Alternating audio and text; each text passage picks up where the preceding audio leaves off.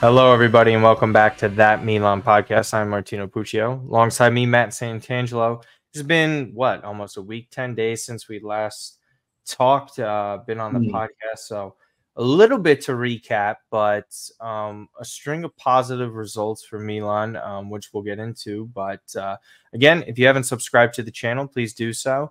And follow us on Spotify and Apple if you have not, That Milan Podcast, and on Twitter at That Milan Pod. Matt, how are you, and how's everything been? I'm good. We earlier this week we did lose our indoor final, which stunk. I forgot to ask. Tight one, chippy, 2 scandalous penalties. I don't want to get into it. Other than that, I'm doing good. As everyone knows, Milan dictates my mood on most days, and we got a victory. We're moving on, so I'm in a pretty good spot right now. Yeah, Milan get another victory after another red card early on in the game. So again, Milan advanced to the quarterfinals today after beating Slavia Prague.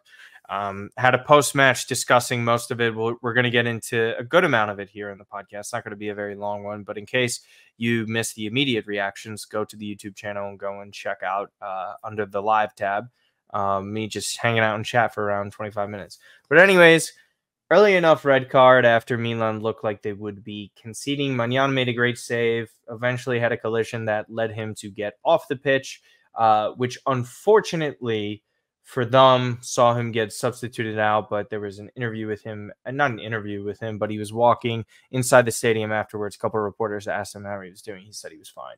So precautionary measure. Milan, again, they advanced 7-3 on this aggregate. It really wasn't close at any moment in time, but gotta love the performance this go around, up a man as opposed to last week. Absolutely. Night and day. I mean, I think there were, the first phase of this match, the first portion of this match, Slavia gave us a little run, right? They gave us a pretty good shot. They were feeding off the home crowd, which is what Rennes did. They got an early goal. The difference is Milan were able to stave off that early pressure and eventually navigate into that part of the match where between the injury with Maignan, the stopping and going there, and then eventually the red card for the tackle on Calabria, which I know people were a bit divided on. It went to VAR. It was called a red. And I think from that point forward, I think it really put Milan in a position where they can spring forward, but put this one to bed. And sure enough, they created goals. Pulisic, Ruben Loftus-Cheek shortly thereafter. And then the icing on the cake was a Rafa world-class goal. He was close many times in this match. There was some moments where, he probably thought he could have had 2 to 3 in this one. But for him to grab a goal, and of course he got the assist, him and Pulisic were, having really good days for us. So all in all, a good performance from Milan. Now, I do want to point out that this performance over 2 legs, combining the 2 red cards from the first 2 legs, this is an outlier. You're going to get teams that come up against Milan that are going to be a little bit more compact, organized, less reckless and cynical, and they're going to be a little bit more calculated with their challenges, and they're not going to give you really much of anything. So I think Milan can play Roma, Atalanta, Bayer Leverkusen, Liverpool. They're pretty much playing, the top teams during the quarterfinals here, right? So they have a long road ahead. A good result for Milan, no doubt. And, we'll wait and see what the draw has in store for us and kind of go from there. Yeah, the draw is tomorrow. This is being recorded on Thursday evening. Milan have the opportunity of playing Atalanta, Roma, Leverkusen, Liverpool, Benfica, West Ham, or Marseille. So again, quite a few teams on this list that Milan may not want to run into. Atalanta have had their number. Leverkusen and Liverpool are both the favorites in this competition, are good friends that have been on the state of play, including Adrian Rabona of Benfica. I think Milan should be able to take care of a West Ham and a Marseille. They've handled Roma, but Mourinho's Roma, so they haven't faced him, obviously. They were the team that ended up getting him sacked. So, yeah, with that, I mean, again, the red cards are – it's kind of tough to, dissect how Milan had played because of these red cards. You're not going to have that happen again. There was early, first half red cards in both legs. Is there a team in Europe that has had to deal with so many chaotic matches where there's multiple red cards or red cards early on in the match, penalties being given, just so much drama all the time following this team? But again, today it was a lot more reassuring, especially with the starting midfield going with Musa and Adli. Not the greatest of performances from Yassine Adli, but at the end of the day, when you don't have to use that much of TG Reinders, when you don't have to really play Ismail Benacer, and you escape with a 3-1 win on the road, like just really difficult to kind of get upset about it. Is it giving me a lot of confidence heading into the quarterfinals? I guess it would have to depend on the opponent, but we're really just talking about one more fixture before heading into the international break. But Milan looking very good, helping Serie A on that coefficient in Europe, because the Champions League did not go well for a couple of people. But Leão to Pulisic for this first goal. I'm not sure how many people kind of noticed it, but there really wasn't that much attention on Pulisic after that red card. There was a lot of opportunity and time for him to have these one-on-ones on the right side of the pitch. They were far more concerned with Leão and Theo Hernandez, and rightfully so, just because of what that duo is. But the simple fact is this: Pulisic has scored in 3 straight games, and he's been contributing at a level that we haven't seen from a U.S. men's national team player in quite some time. I think this is honestly rapidly approaching, if it's not already, the greatest season of all time from an American in Europe in terms of goal contributions, the level of play in the Champions League, the Europa League, and obviously Serie A. So Pulisic has just been on fire. And for Rafa, again, just to be on the end of this, he had a hand in all 3 goals. But we'll talk about the first one. What a season Pulisic's been having, right? I mean, I think we highlighted Leão at length over many podcasts, over many years, and we know how prolific he can be. We know how the numbers don't really truly tell the entire story of Rafa's season and the impact he's had, the missed chances. He could have more assists, finishing needs some work, but his numbers maybe are not indicative of the type of season he's had, and I think of the type of player he is. But when you look at the season that Pulisic's had, because I think the spotlight was on him coming into the season, at least when you're coming from, an American background and, American spaces when it comes to media, there's a lot of pressure. He was coming from Chelsea. He didn't really play that much. There were questions and concerns about his injury record. Will he hold up in a league like Serie A, which can be very daunting and physical for attacking players? I'm going to throw some stats out here, Martino, and this is actually probably going to be a really good clip. You can clip this if you want. Christian Pulisic across all competitions in his first season in Milan: 2,762 minutes, 39 appearances, 12 goals, 8 assists. He's already statistically had his best season as a professional, better than his Chelsea years. I know in 2019, 2020, he was very impactful. He had a really good second half in the COVID year, and he became a Champions League winner with Chelsea. But statistically, this is the best statistical season he's had when you combine his goal contributions, when you combine the fact that he's playing regularly. I know you talked about that at halftime spaces and even in your post-match.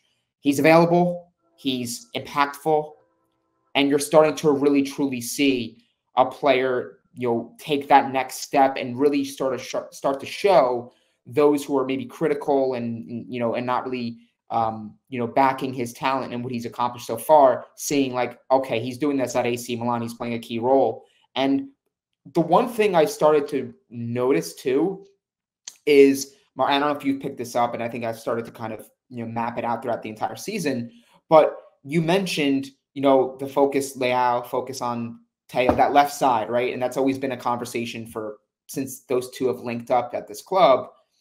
But now you really, truly have to be respective of the impact that Pulisic can make. You mentioned the off-the-ball ability and the contributions. If he's not getting a goal or assist, he's doing a lot of the dirty work that is not tangible and not really documented in the stat sheet.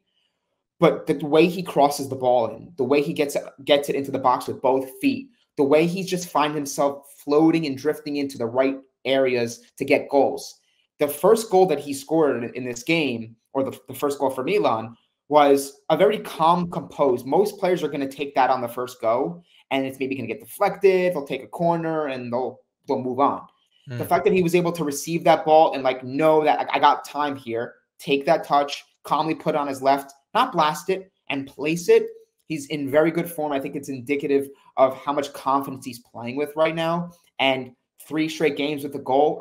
20 goal contributions and going. This is a player that can be 25 to 27 at the end of the season when we combine all competitions. So I mean, it's a great season for him, and this is a dream scenario for any Milan fan that saw Pulisic enter Milanello, and they were like, we're just hoping he's healthy.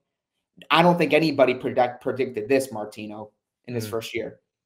No, I think I don't know how, I wouldn't say few, but the amount of Milan American fans or U.S. men's national teams fans prior to this season, not our good friends that have joined us, to kind of like see this happen and transpire from, so really, I guess the rumors were happening in June, right? And then you see him arrive in July. You're right. Out of position on the right side, playing in a physical league in this system where Milan have so many injuries, where we're having a conversation on a week-to-week basis. Please don't get hurt. Please don't get hurt. Please don't get hurt. And it's 20 goal contributions. This is the greatest American player to ever live. And he's thriving at one of the biggest clubs in the world. Granted, they had a terrible crash out of the Champions League, and again, on top of it, are so far behind Inter. But speaking on an individual, he has outperformed any Milan attacking right-sided player since, I would say, their Scudetto winning year in 2010, 2011, when it was, Pato, Zlatan, and Robinho all contributing. Like, he's better than Suso ever was. I mean, it goes without saying about Alexis Salamakers, because my tweet the other day in the conversation we were having was, okay, the worst we'll see of Christian Pulisic is kind of what we saw in the first leg of this tie, where he's doing very good work off the ball, struggling to even get a shot on goal. And I know that was his only shot on goal because I bet on him to get one. And he didn't have one the entire match until he, quote unquote, robbed Rafa Leão of his. To make that sort of impact, even when things are not going well. The past 2 goals against Empoli and this one today were both taken on his left foot, both very smart runs. And then again, the patience, like you mentioned, is something that, has paid off for him. And again, when teams are trying to overload on that left side and worry about, one of the best left-sided duos in the entire world, one of the better and more underrated players in the entire planet, Christian Pulisic, is thriving on that right side. And I can't help but think and try and be optimistic towards the perspective of what happens when they get a striker that's going to score 25 goals? What happens when there's a midfielder that could slot in as the number 6, or even when he gets a player that is capable as a right back?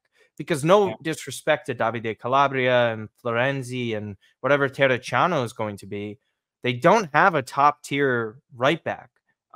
So everything that Pulisic is doing is really like a lot harder in comparison in some aspects to these other players for Milan. So at the end of the day, I mean, this is by far a top 2 signing in Serie A.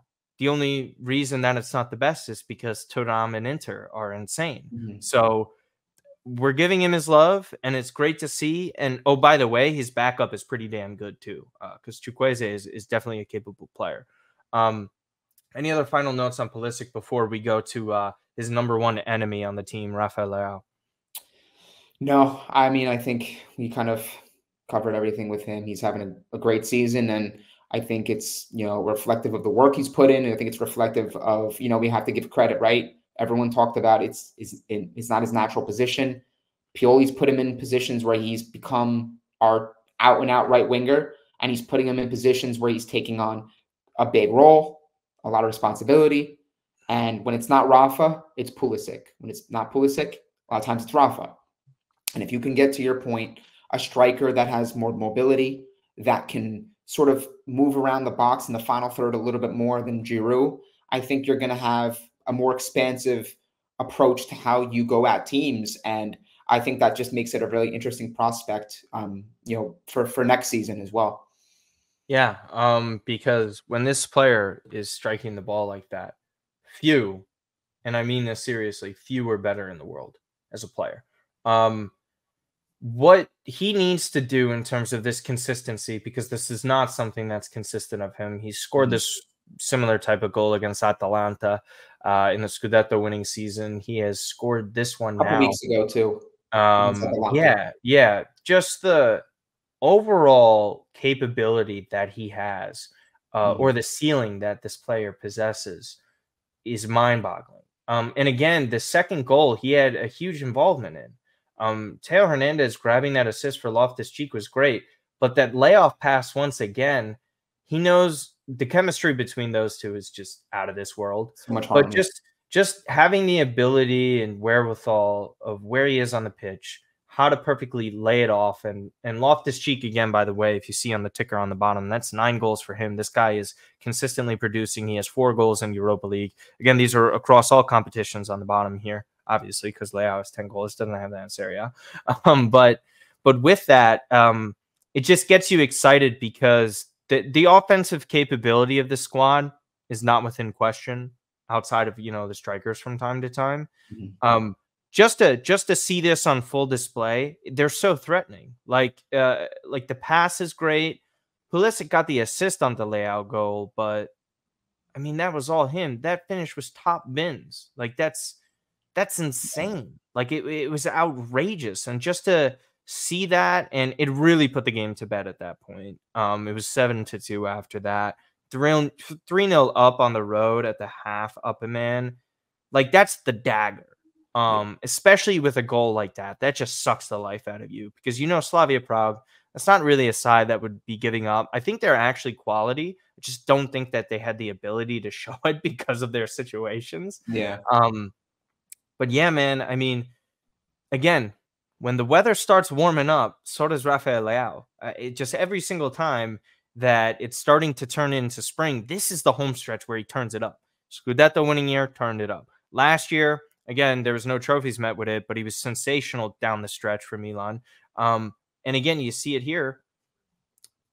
Like this player, man, like it's just he is sensational, and there's no question. Like since Zlatan left the first time around, this is the guy. This is the best player. I'm running out of superlatives for Rafa. I mean, I think look, we talked about his stats don't tell the whole story, and he's even been publicly explaining how the game is so stats driven, and there's a lot more joy and love, and I'm paraphrasing it, that passion he gets from this game beyond the stats, and that's what you could tell, right? Like when he plays, he may not get a goal, and sometimes it could be frustrating, but it's a player that generally goes out there and has fun. It's a job for a lot of players, and they detach from the sport once they step off the pitch. But you can tell Rafa genuinely loves this game, and he's having fun out there. And when he's having fun and he's up for it, that's when you're getting his best self. And that's a great goal. I mean, I think that's a goal that it was coming. In many ways, like that goal against Rennes, the end-to-end, where he really wasn't all that. He was coming off the injury. He was banged up a little bit. Gets a great goal. The game against Atalanta, another great goal. He's always been a player that knocks, and then he gets that one goal that like kind of wows you and makes you jump out of your seat. And he's been doing that a little bit more lately, which is encouraging because it started off the season slow from a goal scoring standpoint. So if Milan are getting peak Rafa and second half of the Scudetto winning season Rafa, and they can carry that forward, not so much in Serie A. I mean, I think he'll be able to do what he does normally, but be able to translate that and keep that going, deeper into this Europa League. I think that's what really is going to have a lot more people and a lot more attention on Rafa because, this, to your point, since Ibrahimovic left, it's his team. You have Giroud, you have some guys that are good players, no doubt, but it's obvious. He's wearing the number 10. He got the big contract. He's the star player on this team. He's the marquee man on the roster. So if he's able to play to this level and have one of those stretches where he's carrying Milan, at least from like taking the game by the scruff, getting the big goals, having the big moments, and truly being at the very heart of victories that go deep into this competition, I think that will go a really long way for those who are maybe skeptical on him or maybe not a little bit down on him because he hasn't had, again, the statistical season that stacks up to his previous ones. I think he can do a lot in these last batch of games, both in Serie A and Europa League, to kind of further cement and establish himself as a premier top player that we all know he is. But I think that, he plays with this kind of chip on his shoulder too, because I think he kind of reads into what people are saying, and he wants to continue to perform at a higher level, and he knows the responsibility he has to do that, being the number 10 for Milan. Yeah. Again, this is just somebody that consistently grows. To see this growth from the first season where Gianpaolo was the manager up until now has been immense. honestly, like as a fan of the club, really hard to remember what it's been around 20 years or so. Kind of harder back then, considering access to games, how old I was. To see this growth of a player from beginning to up until Yeah. now, and I still don't even think he's reached that ceiling. We'll No. find out within the next couple of years to see, because eventually, like, you stagnate. But if he could put together one season that, I'm not saying he's on his level, but what Vinny Jr. does at Real Madrid, you put him in serious conversations. We'll see. It's a big summer coming up for him. And again, with this competition, his comments after the game were just reminiscent of, I want to win this competition. We're focused on that. It's realistically the only thing that they could win at this point. Can Milan do it? Leverkusen still undefeated. Unbelievable how they came back against Karabag. I don't see us beating them or even Liverpool at this rate with the way we've been playing and how the defense is. But I think they could beat anybody else and knock out anyone else in this competition. I think Milan being the third favorites is fair enough. I think the who we draw in the quarterfinals is going to say a lot. And I think in many ways, look, people diminished and downplayed and discredited what we did last year and how far we went in the Champions League. And they were saying, well, you got drawn with this team, you got drawn with that team. Whatever the case, I think Milan, if they want to win this competition, they still have to get a little bit of that luck when it comes to draws. I know they haven't gotten it in the Champions League because they had the group a couple years ago when they returned where it was Liverpool, Atletico, and Porto. Then, last year was more favorable. And then this year, of course, was a group of death, right? So the Champions League, as far as draws are concerned, haven't been too favorable to Milan. But, getting Rennes, Slavia Prague, if they're able to get, no offense to these teams, but Marseille or a Benfica versus getting a Liverpool or Bayer Leverkusen, and you find a way to get past them when you got, all your guys back and you're playing some decent football, at least, results-wise, we're able to scrap and get results. We're not on the losing side of these matches so far. Then you find yourself in a semifinal where, look, if over two legs, anything could happen. So, I think that's going to really dictate a lot is who we get drawn with in the quarterfinals. I think if it's a favorable matchup, then I think people could start kind of buying into it because you get to a semifinal. You have your guys back, you're in good form, and you can potentially make it happen. But I think if we're talking, Martino, about how Milan stack up against the pack in the field, they're probably still a third team. I still think you have to respect Bayer Leverkusen, the fact that they have that comeback kid mentality in them. They just don't lose. They literally have they've you have entered. Liverpool who are in a tight race for the title with City and Arsenal. So it's going to take a lot, but I think they still have to, dream and obviously go for it. You have to hope that Liverpool put in their resources, if they're still in the race, that they put in their resources towards the Premier League title. Even their second team is still strong too. Which is just it's an incredible race. It's an all-timer, honestly. Yeah. It's going down to the final 10 matches there. Leverkusen is this super special team that we're going to be talking about 20, 30 years from now and what they did, what they've done to Bayern Munich. It's March 14th. They haven't lost a fucking game. Do people understand that? This is Bayern Leverkusen. Couple games, they've been down a couple goals and have come back and won. This entire tie against Karabag, they were not the better team. It took until stoppage time for Patrick Schick, shout out Serie A legend, to turn this around and win. Granted, they got a red card too, but it doesn't matter. You're down 2-0. It's 4-2 on aggregate. Just absolutely. That's the mark of a really good team too. Is when you over two legs, you have a team that clearly was the better side. And they're still winning games. Champions have to have that. It can't become your DNA. It can't become the standard. But it says a lot when, your players are injured and you're not playing your best football. You're down 2-0 and you somehow win. Because we've seen what this team looks like when they have their foot on the gas and they're going. They've had matches where they look like one of the best teams in football. And then matches like this where they look like they shouldn't be in a knockout round of a competition and they're still winning. So it's going to be very scary for whoever gets them because chances are they're not going to play two bad legs against you. Yeah. Like, I would be stunned if they're able to do this again. Whoever And they they don't, come with. kind of really have to worry about Bundesliga. And No. again, what some people forget, Bundesliga is an 18-team league. They don't have 38 matches. They're going down to 34. It's getting very close to the end of that season. They have around a 10-point lead over Bayern. Bayern might even just focus on the Champions League now. We'll see what happens with the draw tomorrow. Hopefully it goes into Milan's favor. Again, you have to beat the best to be the best. So can't complain on whoever they draw. We'll see what happens there. This weekend, speaking of the best, this is the opposite. Verona. Listen, this was not a pretty one the first time we faced them earlier this season, but we got the result. This was when Yunus Musa played a pretty sound match. He had a start in this one. I believe Chukwueze also started. Listen, Milan want to guarantee this Champions League spot. And again, not a guarantee for Italy to have 5 Champions League spots, especially after what we just saw in the Champions League with Inter, Napoli, and Lazio, and then ourselves crashing out of the group. This is big. Milan have to continue to grab these points against inferior sides. What is your hopeful lineup? I mean, Florenzi was suspended for the last 2 matches against Empoli, and obviously today, I think he should get the start. I think he's been playing better than Calabria. I'm not fully convinced that Pioli will do that. I think Tomori and Gabbia, once again, should get that start. Have Teo there. I think Benacer and TG Reinders start back in.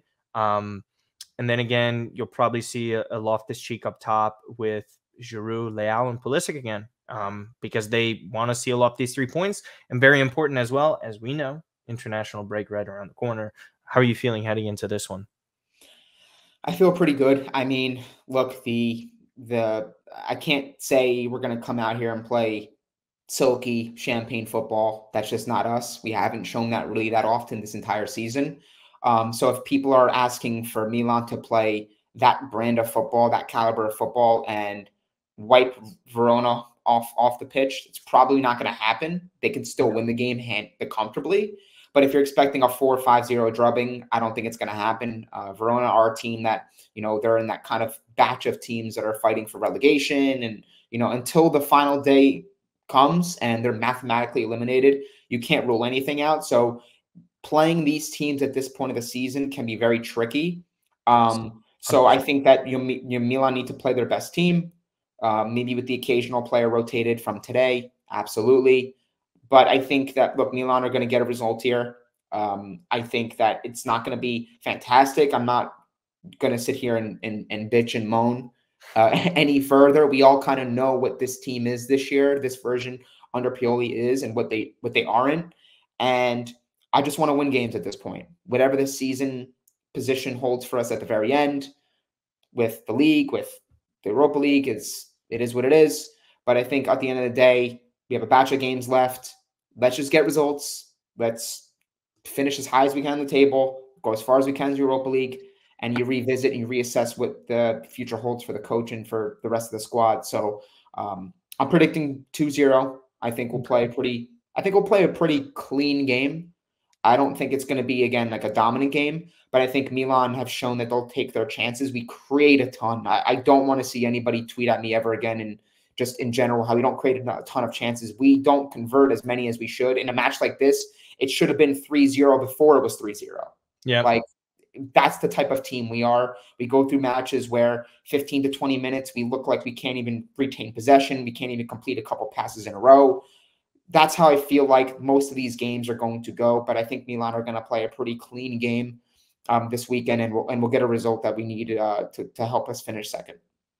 So just to give the lineup of what we fielded last time we faced Verona: Sportiello in goal, 3 at the back with Kier, Tomori, and Ciao. Yunus Musa was on the right side of the midfield. It was Musa, Krunic, Reinders, and Florenzi altogether. So Florenzi was behind Leão. There was no Teo Hernandez. And then up top, it was just Pulisic, Giroud, and then Leão. Leão scored the goal in that one. That was that goal that he last scored up until recently in Serie A. No Henry for Verona because of the last match. I don't know if anybody saw, but former Lecce manager Diversa headbutted Henry. So total chaos there. Verona spiraling out of control. Maybe Filippo Terracciano gets to face his old side. Maybe a little substitute on there. Real quick, I just kind of want your final thoughts on the Empoli match. Good to see Pierre Kalulu come back in. Yes? Of course. I mean, we've been waiting for this for the entire season, right? When we were down 3 defenders, we were down Chow, Kalulu, Tamori, Or like and 10, but yeah. We've been waiting for this, and to see some of these guys just step on the pitch, let alone put forth a good performance. Malik Chow hasn't put forth a good performance. He still looks lost out there, but it's just great to see some of these players healthy. We have options to choose from, and we don't have to play Teo as an emergency center back. We don't have to play Florenzi in the defense. Like, it's refreshing to see these guys come back, especially a lot of the younger players when you're out for a substantial amount of time like they are. You know, it's just great to see them on the field. So, you know, beyond the results, you want to see guys come back. And as we mentioned, Martino, we started to kind of project where and what part of the season we were going to get most of our guys back. Milan are in second place. They're headed to the quarterfinals of the not Champions League, Europa League. I wish it was Champions League. And it's mid-March, and they have, by all accounts, pretty much their entire team available to them. You know, outside of Pobega, outside of Pobega, who hasn't really been used anyway. So I'd sign up for that. You know, obviously I'd love to be in first, but the fact that we're healthy at this part of the season is absolutely crucial for us to attain the objectives that we want. Yes. Yeah, now that I think about it, you mentioned youth. Shout out to the youth team getting to the Champions League semifinal, the Youth Champions League semifinal, knocking out Real Madrid on penalties. Hey, Florentino Perez, we said we were their #1 rivals, so to eat that, Barcelona and the rest of the footballing world. And actually, one more final note, because we were getting a lot of questions about this, and I'll address this mostly, and whatever you have learned about this situation and know about it, regarding Redbird and Casa Milan getting raided by financial authorities. To put it into perspective for most of the people who don't really follow much of Italian news, because a lot of it is dramatic, a lot of it is sensationalized. It's not really always factual, especially with a lot of the sources. So I understand where there was some cause for concern from a lot of U.S. men's national team fans that have kind of jumped on board to this club. Listen, this is all sensationalized, as I said. This has been known for quite some time, how Milan have been sold to Redbird. The initial agreement of the sale was in May, right when they won the Scudetto, and it wasn't initially finalized until fall of that year in September, where we knew Redbird would take over. And again, there was a large vendor loan, which we have also discussed on our previous videos. So go and check that one out, where we're talking about the potential future sale of Milan, which is more than likely to happen within the next 2 years, especially by next World Cup. I definitely foresee that happening. And so with that, Elliot were the ones who gave out the loan. Listen, Jerry Cardinal is an idiot when it comes to finances, okay? This guy used to work at Goldman Sachs for a very long time. He is not a moron when it comes to this. He's not going to do anything illegal. He's not going to do anything reckless at the same time, right? He is going to put the club in the best position possible, not only for them to compete, and unfortunately, we're not seeing any massive success, but with that, he's also putting them in areas where he's going to have them fine fiscally. And we've seen that, and it's been repeated, and it's something that you and I have talked about all the time. I wouldn't even worry about any penalties for Milan regarding Europe, regarding Serie A, points deduction, any of the stuff that you saw happen with Juventus. The financial authorities, just from what I understand and everything that I've seen from Antonio Vitiello, Raimondo, I tweeted out an article yesterday that Ali Fisher translated all the details about this. They have no idea what they're investigating. They have no idea what they're upset about or what they want to go after Milan for. The fact is this.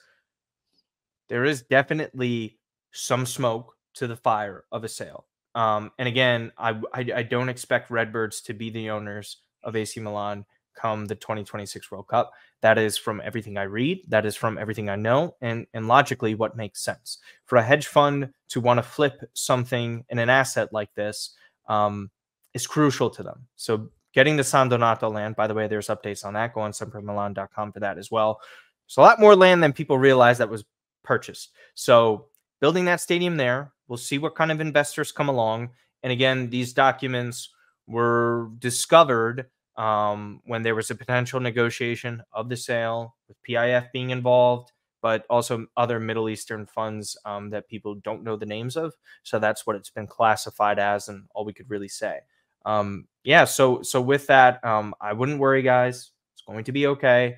Milan are in good hands financially. We'll see what happens with a sporting project. The main concern right now, finishing top 4 in Serie A, primarily second place. If Inter were to ever slip up, it's the greatest collapse of all time, but I digress. And again, on top of it, hopefully winning the Europa League. Those are the only things that matter at this moment in time. So don't concern yourselves. Don't panic. There's a lot of BS coming out of Italy all the time. I think this is just another one of those scenarios. Final thoughts, Sant'Angelo, before you plug your stuff. We have your beautiful handle up right there. Yeah, just real quick off the back of what you just discussed. I'll be honest with you. I saw the news. I didn't really comment too much on it because, again, I think the sensationalism and all that sort of nonsense and all the sources that were coming out with this information and everyone's kind of none of it made sense. I didn't even react to it. I didn't flinch because, frankly, I think we've become numb to these sorts of things as Milan fans. We experienced the Young Hong Lee era and how Milan were so much worse. Like, come on, like the videos of, you know, the trolling about the type of suits he would wear and the office when how he didn't iron his suits and how most of that money was from, like, it's just silly. I didn't even think anything about it. And I think, like, if, you know, some people trolled and bantered and all that stuff, I'm in the same camp as you, Martino. I'm pretty calm about everything. You know, obviously we discussed a potential sale in previous episodes, as Martino mentioned. Go check that out. The focus is on the results on the pitch and these two competitions that we're currently engaged in. So follow me on Twitter at Matt_Sant'Angelo. And yeah, thank you everyone for the support. Obviously also for Martino when he goes live and does the halftime spaces. We really do appreciate it. Like, subscribe, follow on YouTube, Spotify, Apple, all that good stuff. And thank you guys again. Yeah, at Martino Puccio everywhere for all your information. We appreciate you guys so much. Again, audio, video, like, comment who you want to face in Europa League. Comment on who you think the worst newspaper is in Italy and why they always spew nonsense. I'm very interested in that because there's a lot of them out there. And again, brighter days are ahead. Make no mistake about it. I fully believe in that. And a lot of people like to call me a pessimist, but that's outside of these things. But anyways, we appreciate you. Like the video. Please subscribe. Other than that, thank you, audio friends, for all your support. We have eclipsed 150 followers there. So kudos to you. Thank you once again, and take care, guys.